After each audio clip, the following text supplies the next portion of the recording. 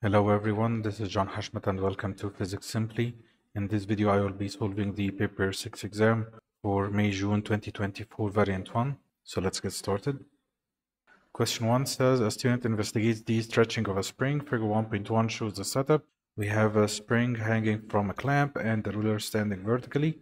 Part A says the student measures and records in table 1.1 the unstretched length L naught of the spring. He does not include the loops at the ends of the spring in the measurement. The value L naught is the length of the spring when the load L on the spring is 0.00 Newton. Describe one technique you would use to obtain an accurate value for L naught. Draw a diagram to illustrate your answer. So we can draw the spring like this as zigzag lines and the ruler next to it as a rectangle. Now we can say that we will take two readings at the top and bottom of the spring, and we will be looking perpendicular to the scale, 90 degrees. So we have reading 1 and reading 2, and this is the rule. This is the spring. We must label the diagram, and we say look perpendicular to the scale to get R1 and R2. Then calculate L naught is equal to R1 minus R2 or R2 minus R1, according to which way the zero of the meter rule is pointing. Or we can just write without drawing, since it says you may draw a diagram. Part B says the student suspends the load L equals 1.00 Newton from the spring. He records the new length L of the spring in table 1.1. He calculates the extension E of the spring using the equation E is equal to L minus L naught and records the value of E in table 1.1. The student repeats the procedure using loads of 2, 3, 4, 5.00 newtons. The readings and results are recorded in table 1.1. Calculate the extension E of the spring using the equation E is equal to L minus L naught when L is equal to 5 newtons. Record this value of E in table 1.1. So this is L naught when the load is equal to 0. And we have the new length here. So we subtract 23.7 minus 2.1. which gives an answer of 21.6 centimeters.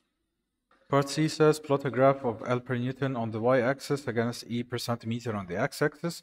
Start both axes at the origin, 0 and 0. Draw the best fit line. First, we label the axes, load per Newton and E per centimeter. For the y-axis, we have increments of ones, so we can use these. 1, 2, 3, 4, 5, and 6. As for the x-axis, the largest number was 21.6 and the minimum number here for the graph to start from the origin is 0. We divide by the number of the horizontal divisions. We have 6 large divisions. That gives an answer of 3.6. Comparing that to 1s or 2s or 5s. 1 and 2 is too small. We choose 5. So you go 5, 10, 15, 20, 25, and so on. Now we plot the points. The first point was at 0 and 0. So we have a dot here. Next we have 1 Newton with 3.9. So this is almost 4. So at this point.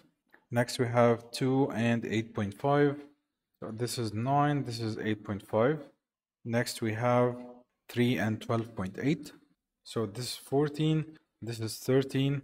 12.8 would be just before it. Next we have 4 with 17.2.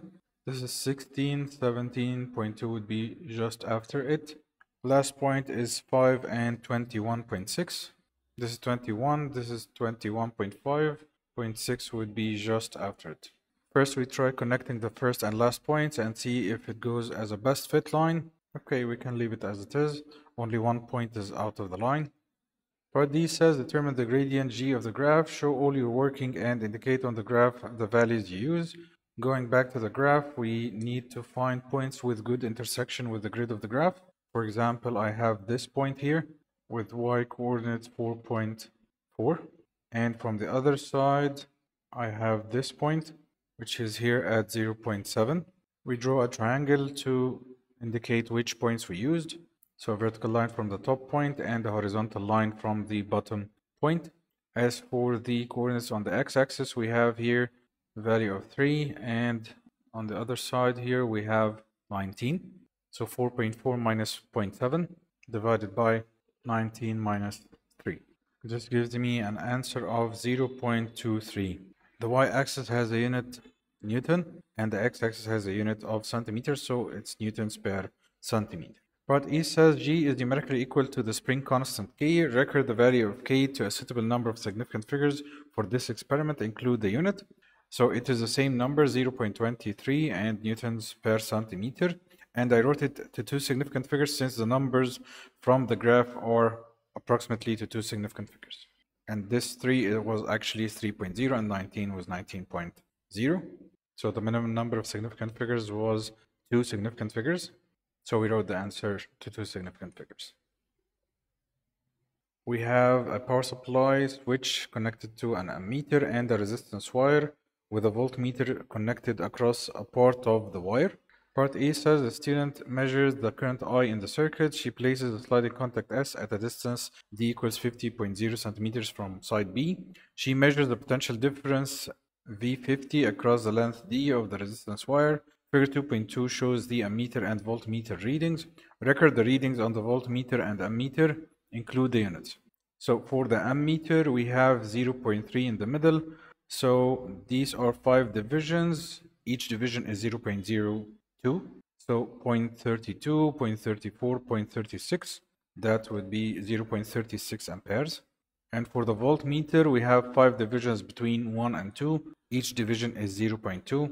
So 1.2, 1.4, and the unit here is volts.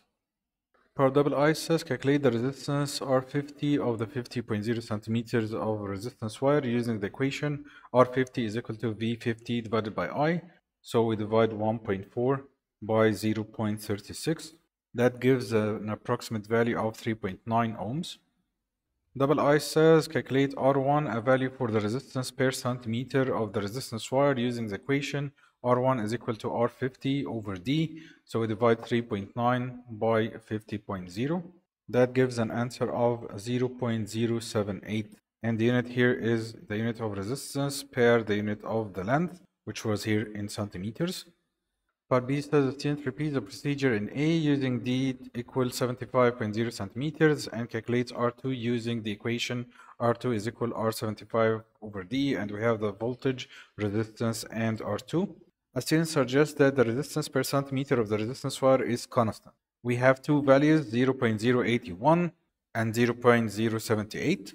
State whether your results support this suggestion that they are equal or not, and justify with referring to the results. So these values are approximately the same. The difference is very small. So we say yes, since the difference is within limits of experimental accuracy. Part double I says the student plans to plot a graph of resistance R against the length D to test the suggestion. Suggest suitable additional values for length D to use. We already had 50 and 75. We can add 55, 60, 65, 70. So we have 5 values or more. We can also write them as 0.0, 0.0, and so on to have the same precision as the question. And the unit is centimeters. Part C says a variable resistor is a circuit component that can be made using a coil of resistance wire. Draw the electrical symbol for a variable resistor. We have a rectangle with an arrow across and 2 terminals to connect in the circuit. Question 3 says the student investigates the image produced by a lens. Figure 3.1 shows the setup. We have the illuminated object, the lens, and the screen on a bench. Part A says figure 3.2 shows the height h0 of the illuminated object. On figure 3.2, measure h0. So using a ruler, measure the distance between the edges of the arrow. This is approximately 1.6. Writing it down, 1.6 centimeters. Part B says figure 3.1 is drawn to scale. The actual distance u between the illuminated object and the lens is 20.0 centimeters. On figure 3.1, measure the distance x. Again, using the ruler. The distance x is approximately 2 centimeters. We write it as 2.0 centimeters. Calculate the scale ratio R using the equation u over x. So u is 20.0 and x is 2.0. That gives an answer of 10. And there is no unit. Part C says the student moves the screen until a focused image is formed on the screen. On figure 3.1, measure the distance y. Going back, we measure the distance y using the ruler. This is approximately 6.2, so 6.2 centimeters. Double I, calculate the actual distance v between the length and the screen using the equation v is equal to ry using your value of r from b double I. So we multiply 6.2 by 10, which was the value of r. That gives an answer of 62. Part D says calculate the focal length f of the lens using the equation uv over u plus v. So u was 20.0, v was 62, divided by 20 plus 62. That gives an approximate value of 15 or 15.1 centimeters. Part E says in this type of experiment, it can be difficult to judge the screen position that produces the clearest image. Suggest 2 precautions or techniques to overcome this difficulty. We can say perform experiment in a dark room, or we can say keep moving the screen forward and backward until you get the best image. Part F says figure 3.2 shows the shape of the illuminated object. The image of the object is enlarged. Draw a diagram to show the image that you would see on the screen. If the object was a triangle pointing upwards, the image should be inverted, which means a triangle pointing downwards. So it should be something like this. And we draw it larger than the original shape of the illuminated object since the image is enlarged. Question 4 says a student investigates the bending of composite strips of wood when they are loaded at one end. The composite strips are made from identical layers of wood stuck together as shown in figure 4.1. Plan an experiment to investigate how much composite strips bend when they are loaded at one end. Figure 4.2 shows the setup the student uses. The student has a number of composite strips made with 2 or more layers of wood.